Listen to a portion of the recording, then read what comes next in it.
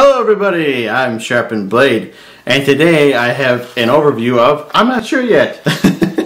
I packaged all of my Monterey Bay knives up to sell, and I put them in a grocery bag, and I haven't sold some of them yet. So we're just going to do an off-the-cuff, no thought beforehand overview. And this is on, oh, it's on the turbo. Okay, cool. Alright, I actually really like the turbo. Interesting story involved with this, which is a little bit of why I'm selling, or mostly why I'm selling my knives, mostly why I'm selling my Monterey Bay knives, other than the fact I just need some extra cash, some extra do-re-mi, if you know what I mean. Yeah, this is, I'll go through the overview of this first, and then I'll maybe have a story time at the end, if I feel like it, which I probably will. So, what we got here, I'm going to look up, since this is off the cuff, I'm going to look up on Monterey Bay Knives website the specs, because I don't care enough to do this myself, to measure it myself. I'm just going to go by what they say. Hopefully it's on here, because otherwise this is going to be awkward. Okay, good. Okay, now, alright, I'm going to leave that right there. So, okay. Yes, so what we're looking at here is a knife with quite a nice action. And it's got, I love the sound of this knife. It's very authoritative. So, what you're looking at, here is the flipper tab. Ooh, with a little bit of jimping. I'll show that more later on. You hear that sound? That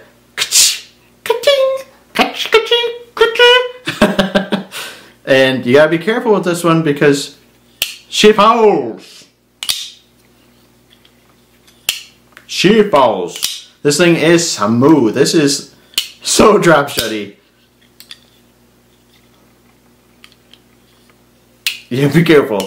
But anyways, what you're looking at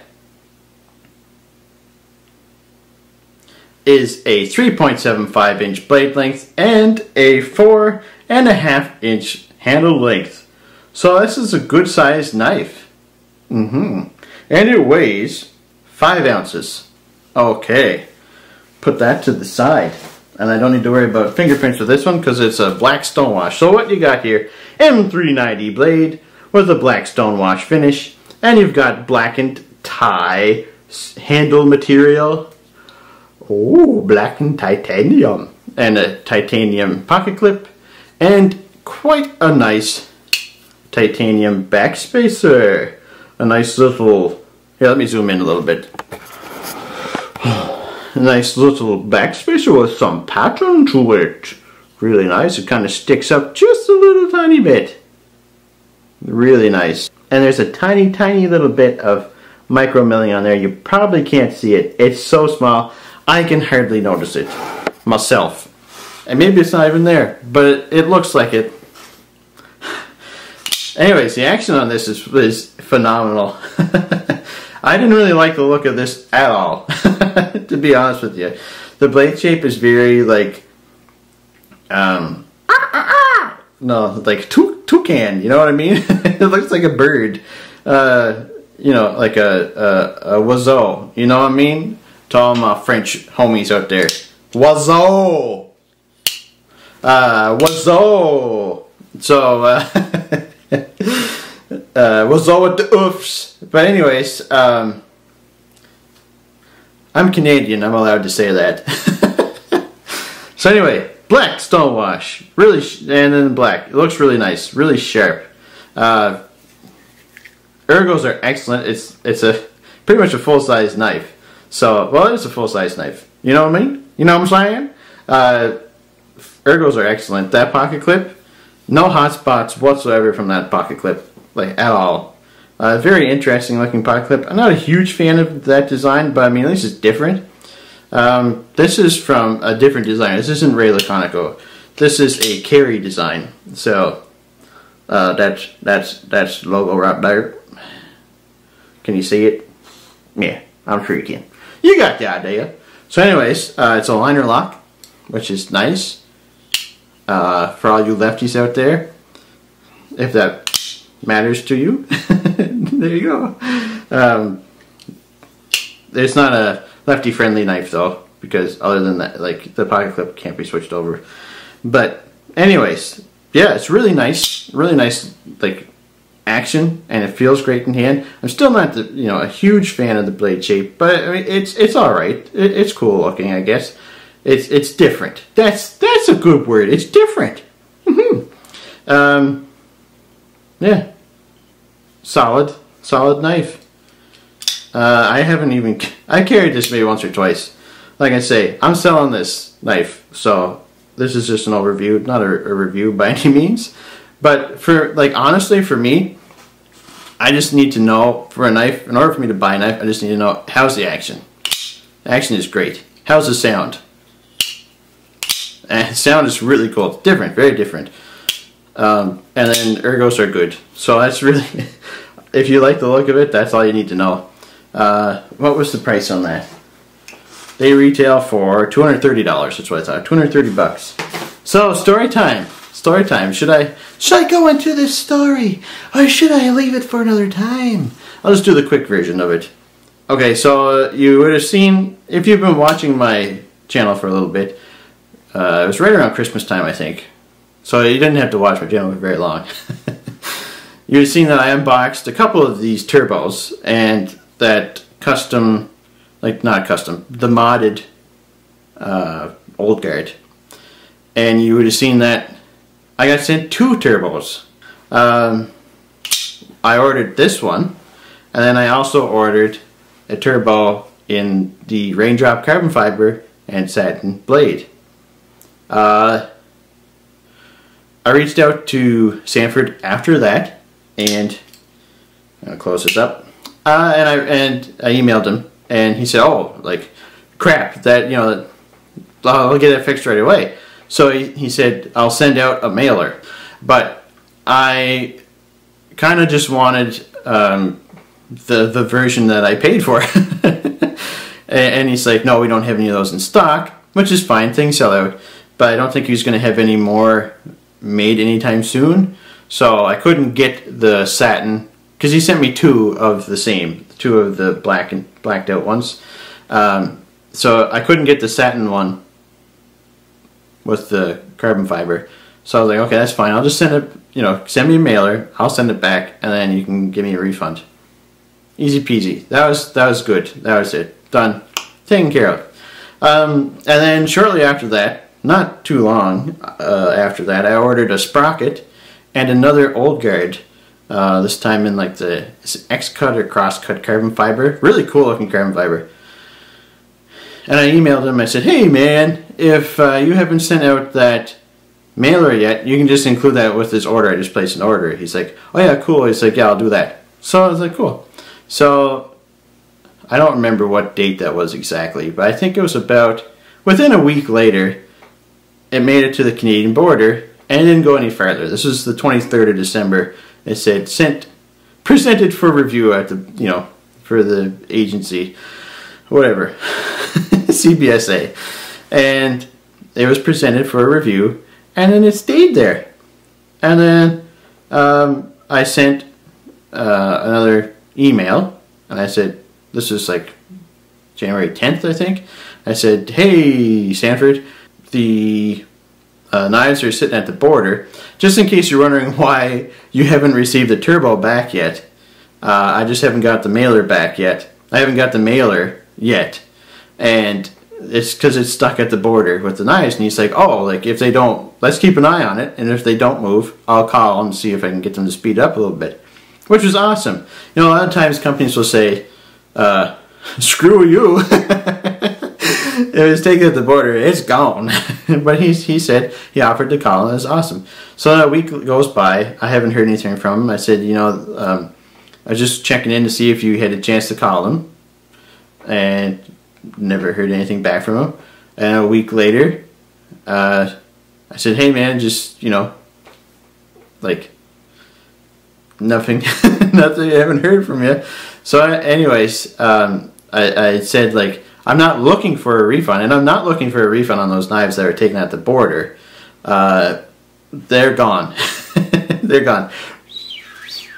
I'm not expecting to get the money back from that. Obviously, I take responsibility for that. I took the risk of getting them sent. A lot of my other knives, like I have 10 other knives from Monterey Bay Knives, made it through no problem. So, you know, I accept the risk. I wasn't looking for money back on that. Biggest thing was to get that mailer back. And since he said he could call, him calling them would make a way bigger difference than me contacting them. I mean, the rigmarole that a person has to go through to try to get those knives out of that is just insane. So if he could have helped at all, it would have been awesome. But anyways, I never heard back from him. And yeah, I could send in that second turbo. I could send it in to him. But at this point, I'm afraid that since he's ghosted me, basically, I'm afraid that I won't get my refund back. So what I'm going to do is I'm just going to sell that knife and get back some of the money and, you know, whatever. Because honestly, I've heard a lot of people, like it used to be really bad for knives to get sent into Canada, but to send knives out of Canada is starting to become a problem too. Shipping them into the States, a lot of times they get taken like, no, you're not sending that in here. If it gets taken when I'm trying to send it back, I'm out of that money too. So I think I'm just going to sell that. But the biggest thing is, and it's not a big deal, it's just like, it wasn't going to cost him any money. So I don't understand why he ghosted me. Because if the refund that I would have got from him, I mean, I bought 12 knives within a month. So chances are I was going to continue to buy more knives. But anyways, I'm not now, obviously. But yeah, that's what's going on. And I don't want to be petty about it, but it's kind of greasy. And I've heard other people complain that they had issues and they kind of got ghosted, and, you know, through emails and stuff. So whatever. If he happens to make things right, he doesn't really need to make things right. I don't care anymore. I just wanted to bring that up. That's why I'm starting to sink down here. That's just why I'm selling them. Other than the fact that I just want the money from them to buy knives from companies that I actually want to support. So yeah, not to make a big poo-poo party out of this, but I just thought I should address that issue. I was ghosted. I sent 3 emails, never heard anything back from him. And it's been, well, that was since the 10th of January. I haven't heard anything back from him about anything. So, yeah, kind of stupid, you know. But whatever. The knives are great though. If you don't encounter any issues, and I've heard other people have awesome experiences with the customer service. And like I said at first, the story, I had a good experience with him as well, but I just kind of went. So, anyways, I don't know. It's kind of dumb, but as long as you don't experience any issues with it, you don't need to worry. Because the knives themselves are awesome. They're worth getting. It's just be careful. That's all I'm gonna say. But yeah, this is kind of took more of a negative turn than I wanted to. But I just kind of wanted to get that off my chest. And like, I've given him lots of opportunity to talk to me, to respond, I should say, and he hasn't responded. But yeah, the knives are awesome. It's a shame that I ran into that, because I would have been a customer for life, because I loved Monterey Bay Knives. But yeah, you can. This sounds unreal. So yeah, I've got one. I didn't even flip this. The second one I have. I took it out of the bag and I saw, oh, this is wrong. I put it back in the bag, zipped it up in the pouch. It hasn't been flipped. It's brand spanking new. And I'll be selling it. I don't know what I want for that, but anyways, I'll be selling that, and I'll be selling this one. So yeah, that should do. Again, sorry that it's more negative. I don't like to be overly negative with my videos, but I just thought I should address that, because it's kind of been bothering me a little bit. It's not the greatest feeling being ghosted like that, but anyways, I know, kind of a crybaby, me, but you know, I've experienced amazing customer service like Finch. This is how, in case Sanford's watching this video, this is how you deal with, you know, customers. I got a knife from Finch, and the cherry bomb and like you probably people would have seen in my videos, the first one I got, the first cherry bomb I got, had a piece missing from the scale. So I contacted them. That day they sent out a replacement knife, whole new knife. They didn't ask me to send back that knife that was broken, or had the issue. Well, the knife wasn't broken, just the scale was cracked. They didn't ask me to send that knife back. They just said, oh yeah, we're just going to replace it. They sent it by DHL. It was there within a week. Like here within a week, I should say. Brand new knife. Second knife. You know, never asked for the other knife back. That is how you deal with customers. That is good customer service. Just saying. But anyways, yeah. That should do for this random video. Thank you so much for watching. Take care.